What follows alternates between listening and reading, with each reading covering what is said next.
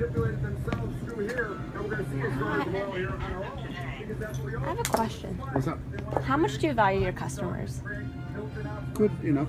So, if I found something offensive that you have posted outside, would you take it down in order to keep my business? It depends what it is. What is it? You have a sign that says you stand with Israel. Yep.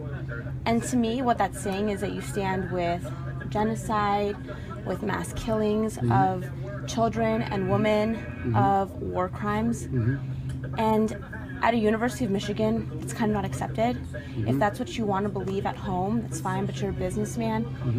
And there's a lot of students here of multiple ethnicities and races.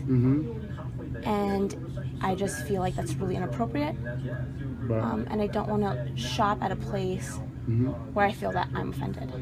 Well, I'm Jewish. And that's fine. Okay. And what I want, I could do.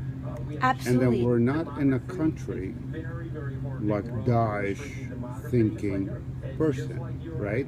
Everybody could do whatever they want. We have a freedom of speech. Listen. No, you're right. You do have a freedom of speech. I understand that. But what your freedom of speech is saying that you support hate, war crimes, people stealing.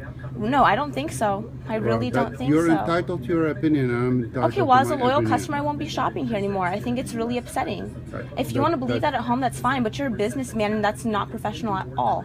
I think it's very professional. Really? Yeah.